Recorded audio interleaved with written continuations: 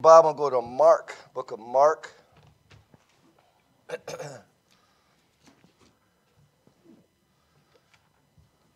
And I want to put a little challenge to some of you young people. Young people meaning young people.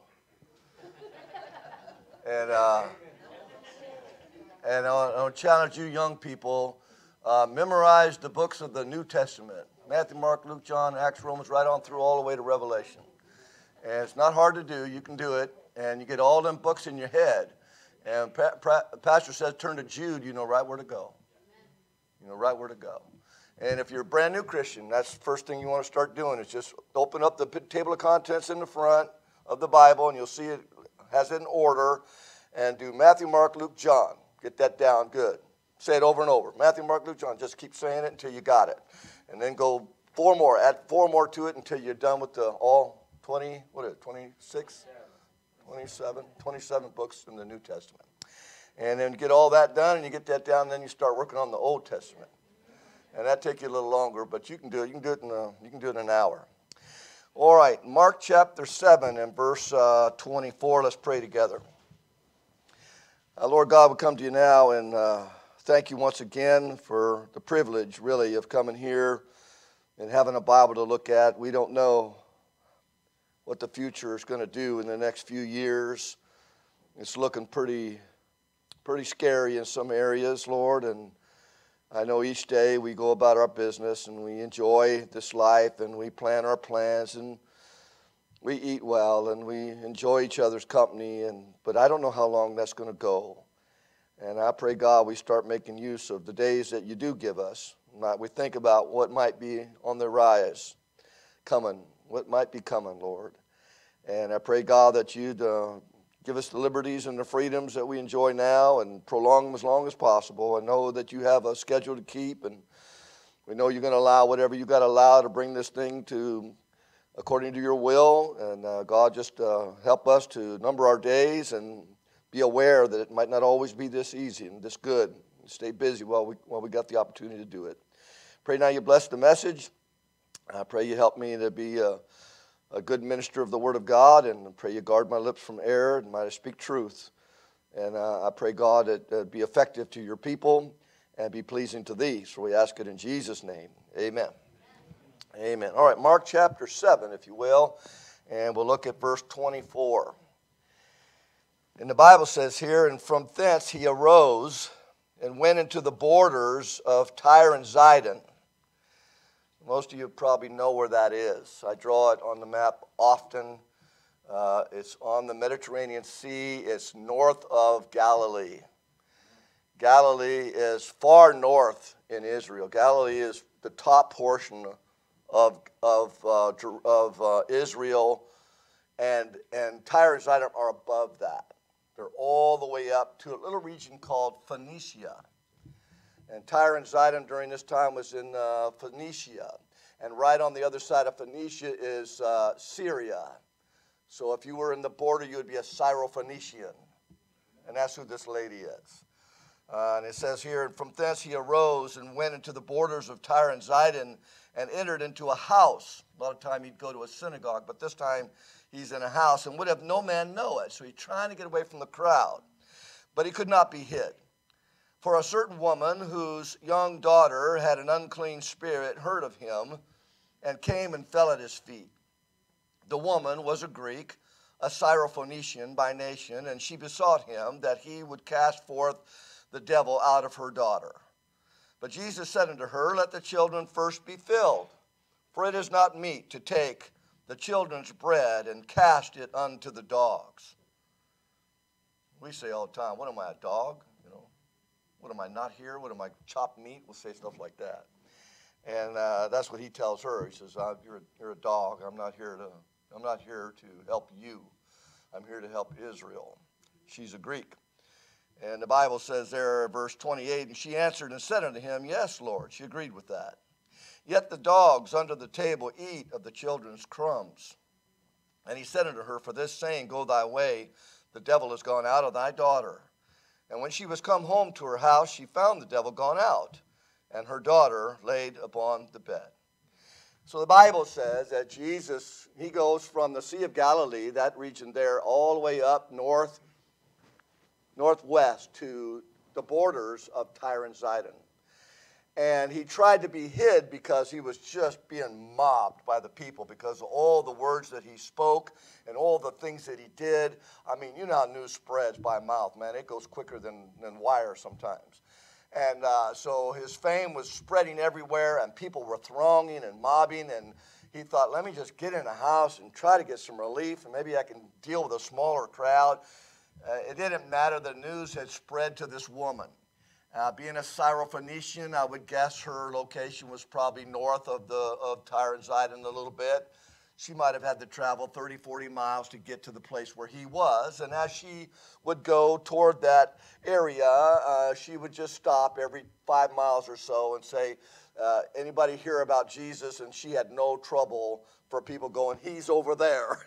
So she would just keep meeting her way as she went. And she finally found the place where he was. And how did the news get to her? Somebody had shouted, somebody had said something. She heard the rumor, she heard the roar of the people. She knew that this Jesus that everybody's talking about is near. And for her, it was a very beautiful time for her to make use of the fact that he was close, because her daughter had a demon in her, had a devil in her. And of course, being a mom, she was very concerned for her daughter, as all you moms can relate to that, how heartbreaking it was for her to see her daughter be abused like that. And everybody would tell her which way to go, and she had good direction, and she got there. And I can remember, for me, it was a fellow named Mike Moore, and Mike Moore had gotten saved, and he came and told me about Jesus. And I didn't know anything about him, but he told me, and he made Jesus appealing to me. He put him in a good light. Put Jesus in a good light, and he said some things about the Lord because he had a personal relationship with God, and I didn't have it, so he was able to put Jesus in a real good light for me. It almost made me want to check it out a little bit. And so this woman hears the news that he's in this house, and she finds him out, and she finds out that he has a reputation of healing people.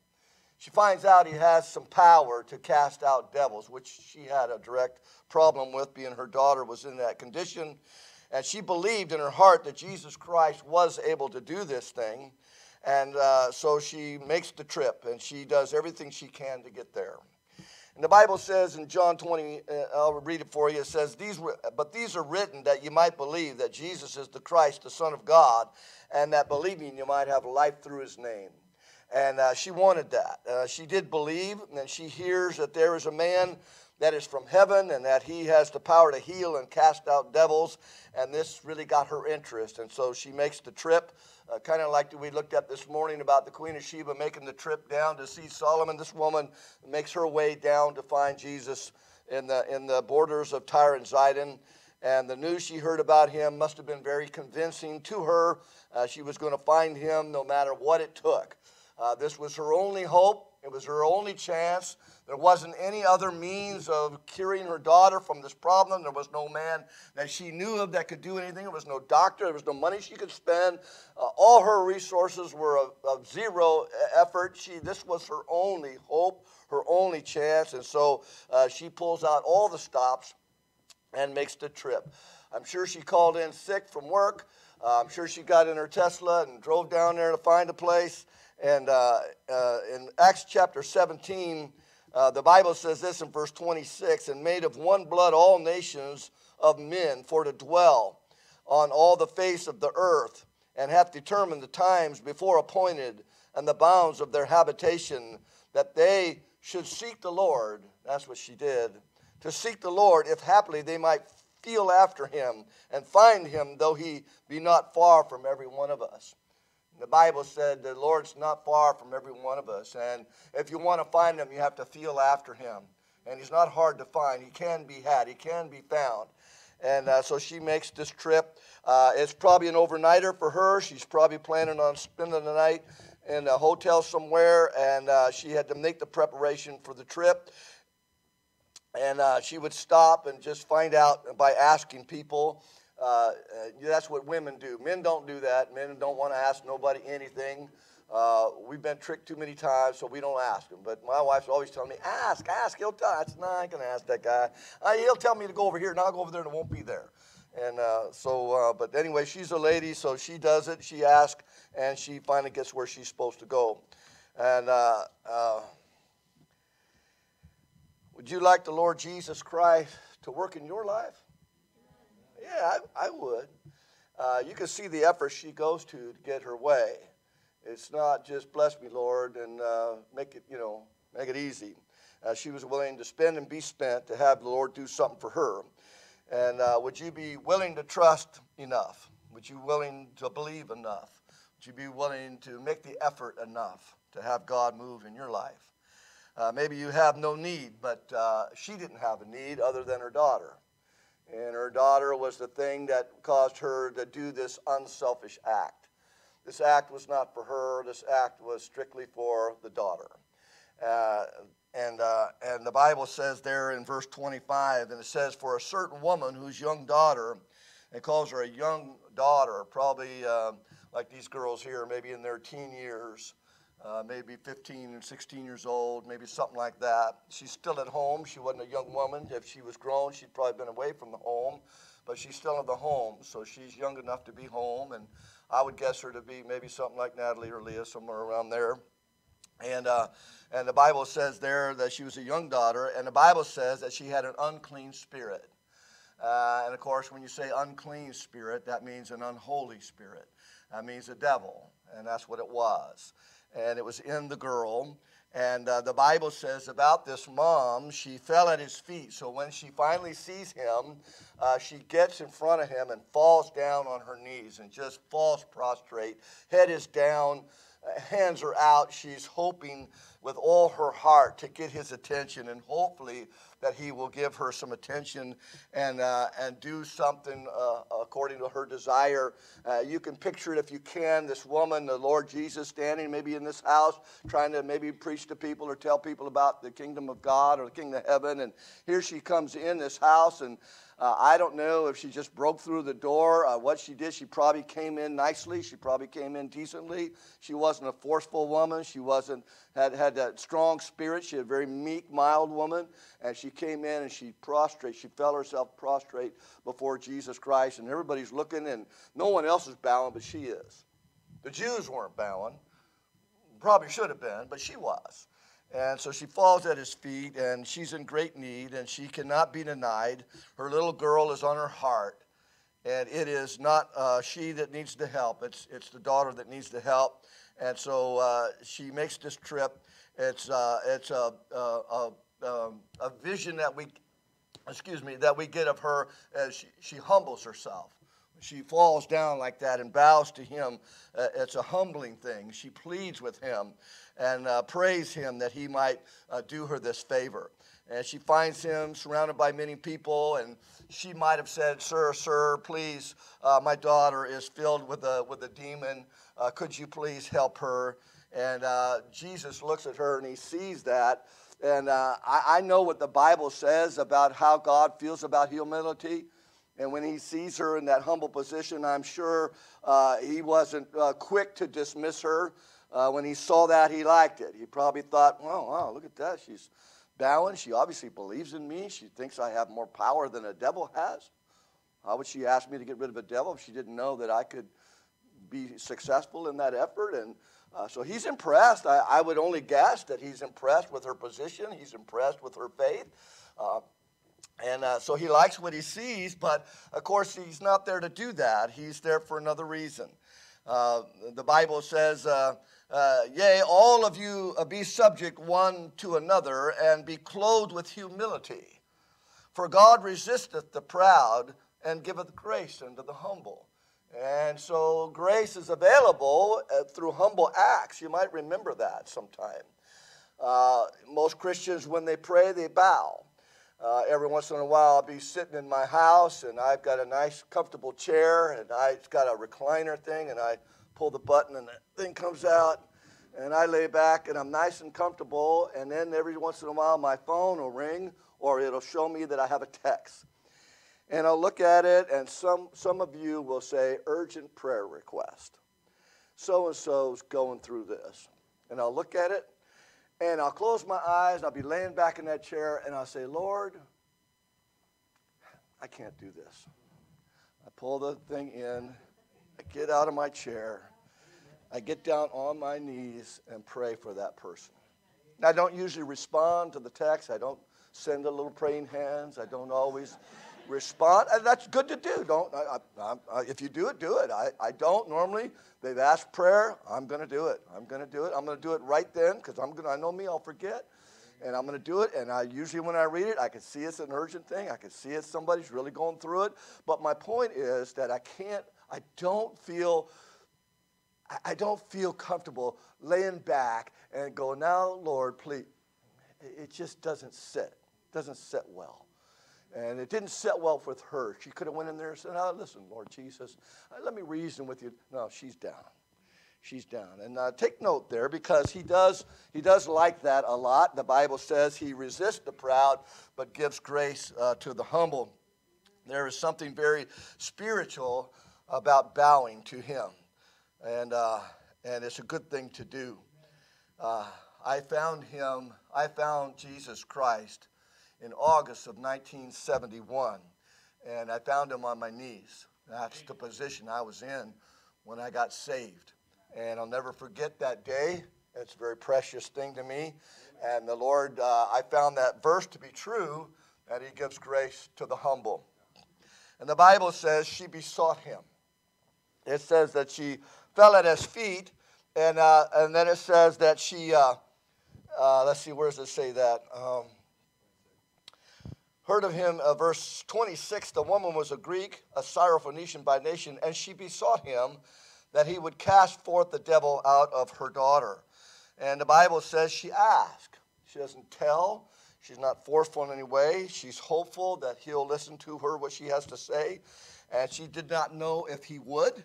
She believed with all her heart that he could, but she did not know if he would. And so she asked. And her manner was meek. Her words were well chosen. Her spirit is right.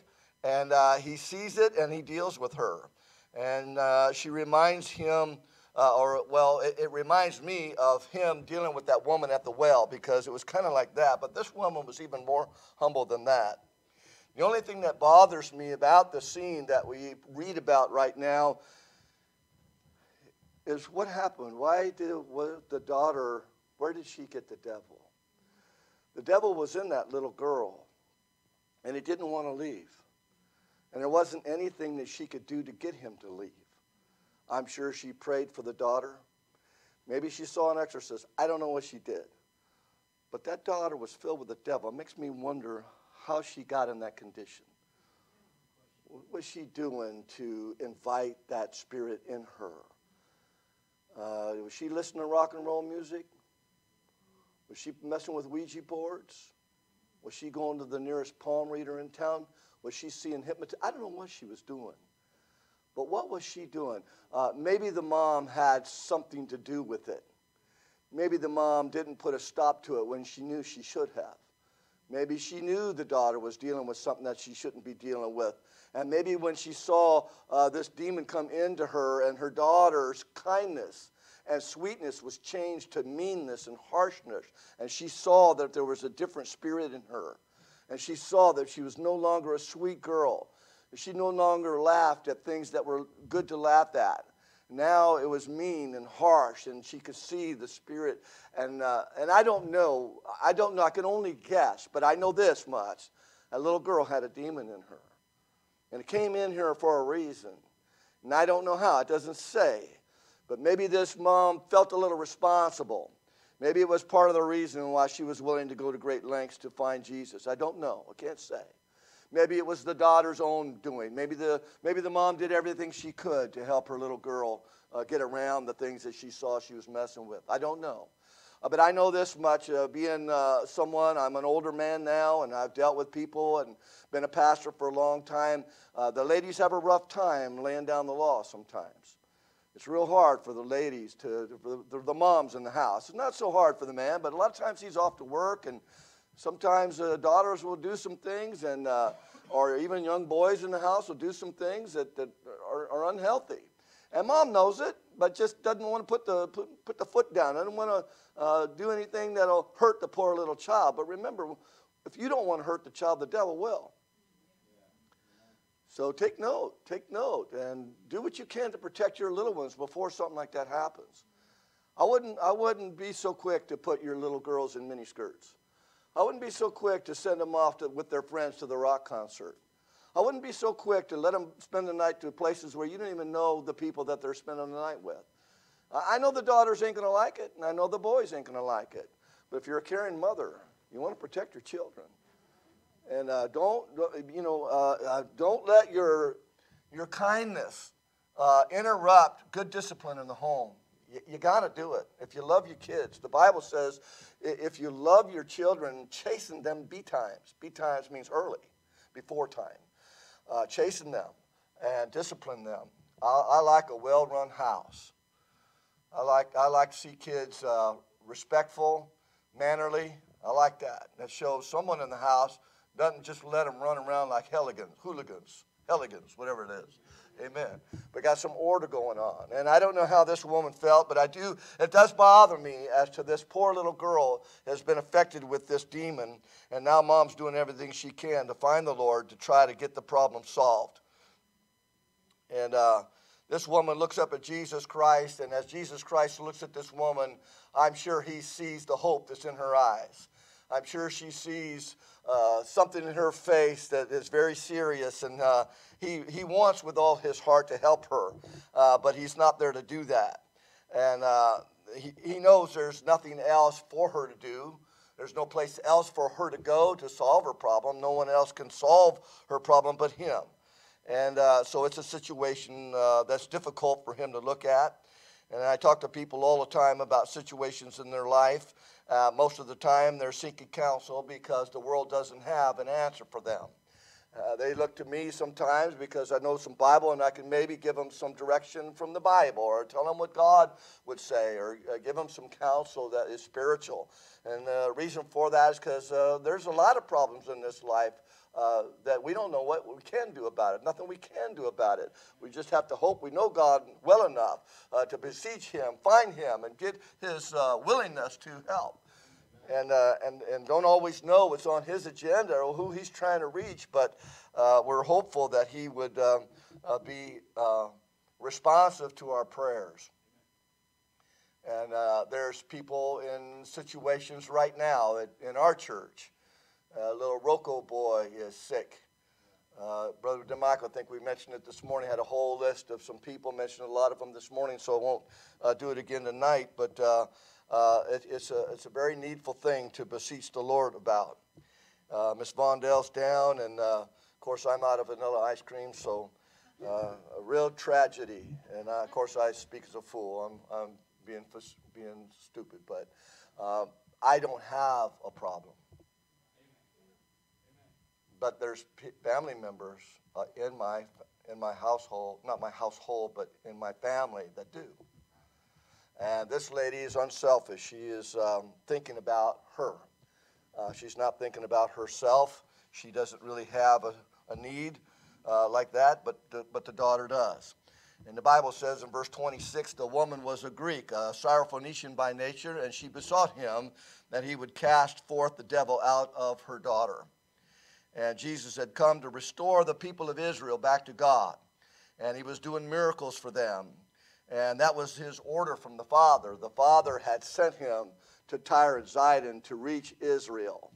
That was his job. That's what he wanted to do, was to restore Israel back to God. All those Jews up in Tyre and Zidon needed to see his miracles, needed to see his power, needed to know that he was their Messiah, needed to know he was their Savior. He was the King of the Jews. They needed to know that. But here comes a Greek. If he deals with her, what are they going to think about him? He come to reach them. Going to be tough to do if he deals with this woman, because they know she's a Greek, and they're very racist. You talk about racist. They are very racist. Israel does not. Remember what the Samaritan woman said? The Jews have no dealings with us Samaritans, and they were half Jewish. And there was still that division between them. How is it that you would talk with me, a Samaritan woman, when the Jews have no dealings with the Samaritans? So what kind of dealings would Jews have with a Syrophoenician? Not much. If Jesus does help this woman, and of course he does, but when he does, as far as reaching Israel, it's about over. In fact, he leaves as soon as he gets done with her. He goes back to Galilee. His work is over there. So it's a real big deal for him to do this. Amen. He goes way out of dispensation. He goes way out of his way. He risked everybody else for her. It's really an amazing thing. I wouldn't have think he would have done it. I would have thought, no, he's no way he's going to do this. But he does do it. And he does it because he gives her a little scenario about the children's meat, and the dogs shouldn't get the meat that the children are given. And she takes the same scenario and says, yeah, but the dogs get the crumbs that fall from the children's table. And she uses the same scenario and just adds a little bit to it, and she does it in a really well way. So she's got some wisdom, and the Lord gave her that wisdom to be able to say those things. So Jesus comes to restore Israel, but she is in the way, but she's asking nicely, and she wants this thing done. And Jesus does not like a devil messing with people. I know that. And when she says, I got a daughter full of the devil, I'm sure he's thinking, yeah, that guy, boy, he's at it again. I would like to get him out. I'm sure he wanted to get him out, but because of the Jews around, it was a difficult decision for him to make. And the devil was inside that little girl, and that devil did not want to leave that little girl. And the daughter was controlled by something that was making her not herself. People say, well, she's not herself today, or he's not himself today. And you say, why are you saying that? Because they're not acting like they usually do. This little girl was a sweet girl at one time. This little girl talked nice. Now she's nasty. Now she's harsh, and there's a spirit in her that's bad. She has no control over herself. She is being controlled by something else, and it's a very bad situation. And she's sassy. She's disobedient now, and she's foul-mouthed. She's dangerous to herself. She's dangerous to others, and the mother sees the change in her and is worried about it. The mother seems to get the idea that she's picked up a demon. If you live in San Pedro, you may not think that way, but you should. You'll see people in San Pedro act in ways that are nasty, act in ways that are mean, act in ways that are not controllable. They got a spirit in them. And you may not think, oh, they're full of the devil. You just think, well, they're nuts. Or you may think, oh, they're high, or they're on drugs. Well, I don't know what you think, but there is a devil. And he is real. And the Bible says so. And he is able to get into people. And he's able to change their personality. He's able to hurt them. He's able to control some things. Amen. And for people just to not think that there's demons in this world is a mistake. There is devils and demons in this world. I see them just about every time I come to San Pedro. I live in Carson. It's an 11-mile drive for me one way. And when I come off that freeway and come into Gaffey, I'll see 2 or 3 people that are not in their right mind. Something has happened to them. Makes no sense why they do what they do. It's this amazing thing to see that. And our society will pawn that off as some little explanation as to what's going on. But the Bible tells us that it's a spiritual problem that these people have. But Mom believes that Jesus Christ can help her little girl, and he's more powerful than devil. And Jesus has not lost his power at all. We are here in 2021, and we read back of the day that he did this a couple thousand years ago. Time and space doesn't change his power even an ounce. He is just as powerful now as he has ever been Nothing can ever change that. If you have a situation in your home or somebody you know about, just realize that Jesus Christ is still your answer. He still is our hope, and he has power over Satan. And the devil is controlling this young girl. And there are things that Christians do that show that Satan is messing with them. I know, people say, well, a Christian can't be possessed with the devil. Well, I know their soul can't be possessed with the devil, but the devil can get in their body. And the reason you know that is because in Acts, I think it's Acts 4, where Ananias and Sapphira were Christian people, and they were filled with the devil. And so that to me sounds like Christians can have the same problem. It just can't be in the soul. Our soul has got the Spirit of God. We're saved, but the body's another story. And there is a spirit of man that's not the Spirit of God. It's the spirit of man.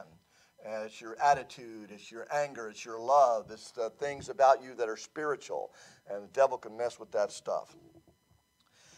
So the Bible says here in verse 27, but Jesus said unto her, let the children first be filled. So he lets all those Jews see that he's on their side. And he puts them ahead of everybody else. And he says, he tells her, and he says it publicly. If I was him, I'd say it as loud as I could say it. And I'd let her know, because I already know what I'm going to do. But I want all these Jews in this house to know that I'm putting them on the top rung, because that's the way he feels about it. And Jesus said unto her, let the children first be filled. And all them Jews are sitting there going, yeah, amen, that's right, brother. And he said, for it is not meet to take the children's bread. And when he says that, it sounds like he's feeding them bread. And of course, we know he's not. But he's saying that he has something for those children. He has life to give them. That's what bread would do. It would give you power, it would give you life of your flesh. And he says, for him it would be the saving of Israel. It would be to restore them back to God. And he's come there to do that for Israel. And he says, not fitting that I should set them aside for the likes of you, for a dog. And it's not fitting. It's not an appropriate thing for me to be here to meet them and then scrap them for a while just to deal with you. And so he says that to her, let the children first be filled. He doesn't say he won't do it. He just says, I'm putting them first. And he says, for it is not meet to take the children's bread, and that would be salvation, I believe, and to cast it unto the dogs. So he calls her a dog. And she responds to that. And these days we would call him a racist. Of course, he is not. He has a job to do that involves Israel, and he's after that according to the Father's will. And it was because of Israel that he was being this way. And she says to him, when he says, it is not fit to give the children's meat to the dogs. She says, yea, Lord. She says, yeah, I'm a dog.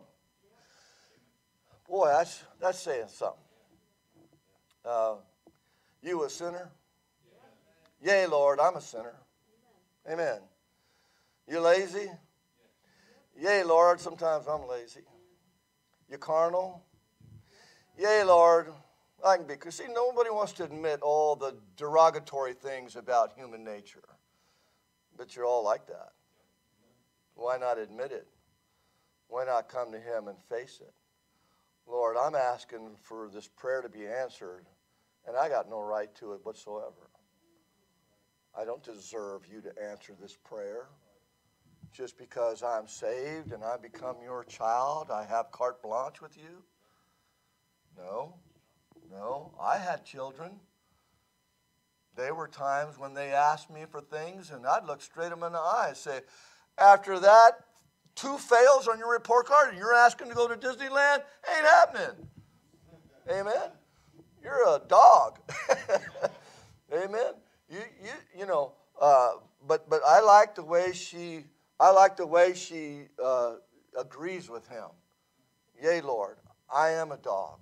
And boy, I tell you, I think a lot of prayers could get answered if people could just understand that if he does answer, it's strictly by his grace. We don't deserve any of his good pleasure. We are there to ask. We're there to hope.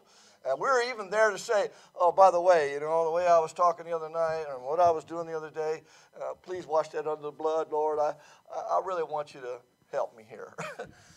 But you got to own you got to own who you are. And she did that. And she says, yes, Lord, I'm a dog. I agree with you what you're saying there. And so he's taken back by that. I am a dog. But even the dogs get to eat crumbs. I have fed dogs under the table. I have thrown crumbs to dogs. And I have noticed something very interesting about the dog. It don't matter how small the crumb is, he laps it like it's a T-bone steak. Amen? It don't matter how big the portion is, he is on it. Amen. He is not choosy about what you feed him. He take whatever's coming. And she says, yes, I'm a dog, but even the dogs get the crumbs. And verse 27, he says to her, let the children first be filled, for it is not meet to take the children's bread and cast it to the dogs. And she answered and said unto him, yes, Lord, yet the dogs under the table eat of the children's crumbs. And a dog is not too proud to beg. He'll stand there and go. He's not proud to beg. And the owner of the dog, if you're his company, he'll say, stop begging. Get away from them, trying to give you a break from the dog. But the dog's very hungry, and she's like that. And she has more faith in him than every Jew in that house. She is willing to do whatever it takes more than any Jew in that house.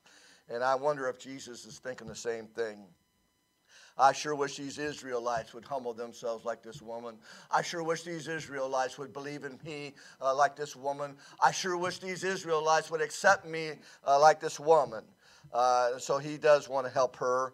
And the only way he can do it is to just agree with her wisdom. And he pardons this lady. And in verse 29, he said unto her, for this saying, go thy way, the devil is gone out of thy daughter. And at that point, she goes, oh. It doesn't say she says thank you. I know she did. She had to. Watching the things that she said up to this point, I see that in her. I see her going, oh, Lord. Maybe grabbing his arms, I don't know. Maybe throwing her head in his chest and saying, thank you, thank you, thank you. This is her little baby that she raised from a little tiny one. And now the word has been said. And now all she has to do is go home and see if it's true. And she knows it is. And the Bible says that she does go home. What's it say there in verse 30? Somebody read it nice and loud. And when she was come to her house, she found the devil gone out, and her daughter laid. Amen. So she goes home, runs through the door, and there's the daughter, and she says, hi, Mommy. And she knows right away. Oh, her little spirit is back. Her girlish ways are back. Her sweetness is back, and she is overjoyed. Isn't that a wonderful story? You got somebody in your family lost? Is there someone like that? I know you're okay. That mom was okay. Someone in your family is not. Is somebody in your family lost? If they're lost, it means they have a dead soul. If they have a dead soul, that means when they die, their soul goes to hell. And they'll never get out. This woman, wherever she was up in Syrophoenicia, came down to the borders of Tyre and Zidon, went to the trouble to find him, hoping, just a hope that he would do it. No guarantees that he would. In fact, the opening line looked pretty bad. When he said, hey, I ain't coming here to deal with you, it looked pretty bad. But she was unrelenting. And I don't know what her prayer life was before she got there, but the words she used with the dogs get the crumbs, man, that was out of heaven. God gave her that. And she said what she said, and that moved his heart, and he went ahead and dealt with that woman. I I looked over at the parallel passages in Matthew and Luke, and there was a lot of stuff he did prior to the time that she met him. So I think he got the message to Israel. But everybody in that house was probably a little upset. If they were Jewish, they were probably a little upset. I don't know what his parting words to them were, but I can only hope that it was something that kept them on the edge. And he left and went back to Decapolis. But my message tonight, all of that was said for one reason. Who's back at the house that's lost? Who in your family doesn't know the Lord? And you do, and you're saved, and you're okay. But they're going to die. And you're probably the best chance they have. When I looked at the message today, I started thinking about my family. And I thought about my aunts and my uncles and grandparents and all that stuff. And a lot of them had gotten saved, but there's a couple of them that aren't. And I was telling my wife, I said, I need to type up some letters. I've got family up in the state of Washington. I've got an uncle up there who's not saved. His wife's not saved. Some of the grandkids, my dad's grandkids up there, they're saved. I talked to the twins. I used to run with them when we were little, Mike and Mark, and they got saved. But my Uncle Harold's not saved. So now I'm thinking of this woman, and that's working on me. So that's not fair that I bear the burden alone. So I want it to burden you too. I want you to think about your grandma. I want you to think about your family. I want you to think about your aunts and uncles and anybody that you know of that's probably lost. And try to start praying. Say, Lord, you know, I don't know what her mindset was or what her plans were. Maybe she was thinking, what am I going to say when I see him? I don't know. But boy, those lines that she had, they were classic lines. And of course, they were just spontaneous because he was the one that created the scenario about the dogs. And she came up with that line. That was really cool. I'm sure she was prayed up. Don't know. But the message tonight was aimed at your lost loved ones. And hope you think about them tonight. And hope you realize that maybe God could use you to help them be delivered. All right, let's all stand.